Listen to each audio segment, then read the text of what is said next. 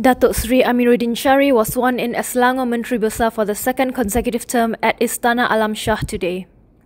Clad in a black baju Melayu with sampin and tengkolok, the 43-year-old Sungai Tua assemblyman took his oath of office before Sultan of Selangor Sultan Sharafuddin Idris at the palace's Balairung Seri.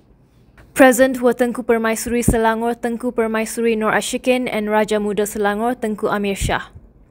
Amirudin first became Selangor Menteri Besar in 2018, replacing his predecessor Datuk Seri Mohamed Azmin Ali. After recapturing the state with a simple majority in the August 12 polls, Amirudin pledged to form a PHBN unity government to align with the spirit of cooperation at the federal level.